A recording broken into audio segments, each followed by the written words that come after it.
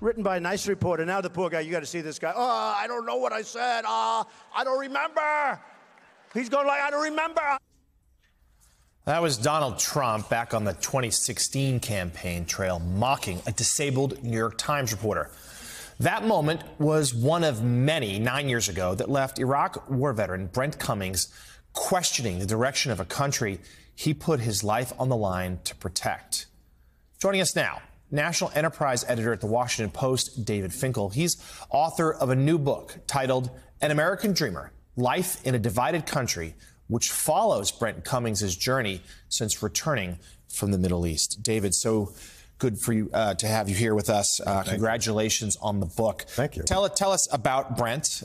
He's someone who you've been following for quite some time. And in particular, these years, this book covers the years of 2016 to 2020, in particular, the Trump years. Tell us how that impacted Brent. Well, if you look at the book title, the subtitle, let me start with that, is Life in a Divided Country. And that's no surprise to any of us. It's life has been feeling like you're living in the middle of a fire alarm for 8 years now. And I wanted to write a book about what that feels like, not for politicians who in many ways are pulling the fire alarm, not for extremists who might scale the walls of the Capitol building and suddenly become insurrectionists. But I wanted to write a book about the rest of us. And Brent was the guy I settled on. I met him in 2007 in Iraq. We spent a year living next to each other when his combat battalion was over there in the surge.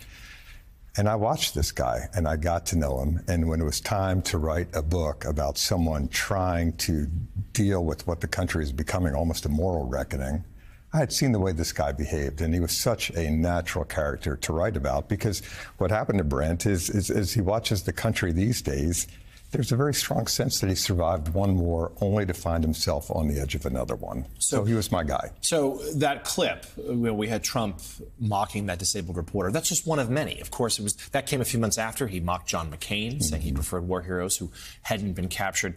Talk to us about the toll that moments like that, the degradation of the office, the degradation of someone seeking the presidency took on someone like Brent, who had obviously risked his life for his country overseas. Well, I want to be careful. Look, first of all, it's not an anti-Trump book or a pro-Trump book or anti-Biden or pro-Biden. Those books are out there.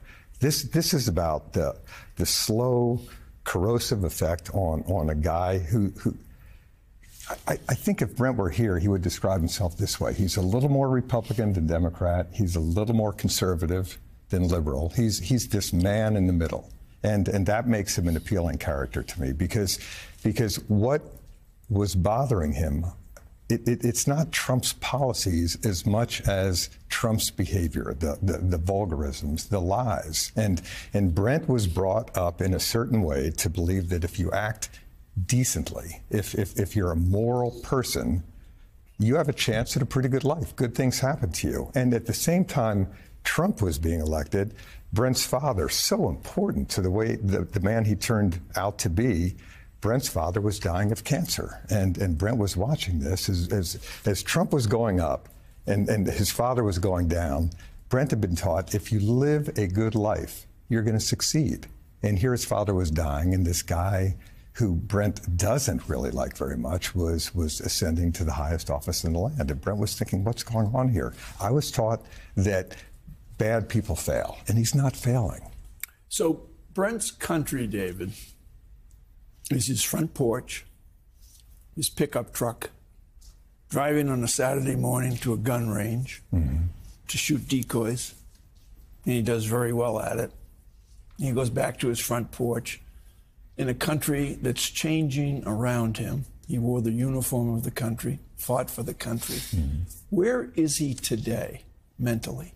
Well, he's still trying to figure out what the country is becoming, as are we all. It's so fraught and it's so loud, and I think his porch offers him a little bit of respite from all the noise going on, where he can try to slowly make some sense of what his country is becoming. I don't want to keep harping on this, but that was a tough deployment he was in. Yeah. The whole unit, it was difficult. High casualty rate. And he against that, this is a guy who acted so decently. A quick example, and sorry to talk about something so long ago, but it matters.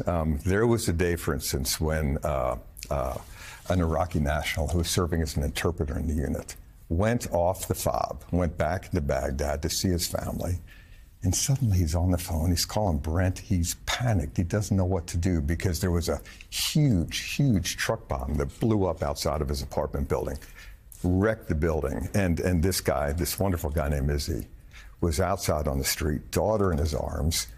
She was bleeding. He didn't know what to do. He had nowhere to take her. And he was asking Brent, what do I do? What do I do? And Brent, this girl had no standing on an American military base, but Brent figured out a way to get Izzy out of that part of Baghdad into the eastern edge where this fob was. He worked the phone so that when the guy got there with his daughter, he could come inside. And he ran out to meet Izzy, sun setting, everything was about to be locked down, brings Izzy in, gets him to the medical area, and he's just sitting there with Brent and Izzy are sitting there outside while inside they're just pulling this huge piece of glass out of her head and saving her life. And Izzy is saying, thank you, thank you, thank you, thank you. And Brent is just, he said, I haven't felt this good since I got to this hellhole. Mm-hmm. So and that behavior is what has guided him through the 4-year period I followed him from 2016 through 2020 when he was trying to make sense of what to do. Now, Brent lives next door, for instance, to a guy named Michael. And they're next door neighbors. They get along. Michael, total, he's a great guy. He's a total MAGA guy, in as deep as he can get. And Brent was thinking, how do I find common guy with this ground? And earlier in Brent's life, Brent has 2 daughters. The second one was born with Down syndrome. The day she was born, he was saying to his father, what do I do? And his father said, you're going to love her. And Brent has loved her. And he's trying to bring that same thinking into his other relationships, for instance, with his neighbor, Michael. David, just looking at Brent's experience and the community that he lives in, do you see a way out of Trumpism in his experience? Well, I think he is learning how you get along with it. There are other things going on in Brent's life, and also Michael, the neighbor's life. Michael fell out of a tree 20 years ago, and he's a functioning quadriplegic. He wherever he goes, he has a gun on his ankle. He has another gun in his wheelchair. When Hillary Clinton won, for instance, he was terrified because he thought he was going to lose his guns and the ability to protect himself. So here's Michael navigating his life, Brent with all the other things going on in his life. So it's not just politics at the center, but there is that division between them. And there was a day, in fact, when they got into it a little bit. And they both realized if they kept going, this is going to cross the line. They both pulled back, and they've continued as close neighbors and friends to some extent. Now, the question becomes, is that willful ignorance, or is there a lesson in there in how we all get along? The powerful and important new book titled An American Dreamer, Life in a Divided Country by David Finkel. David, thank you for being with us this morning. Thank you.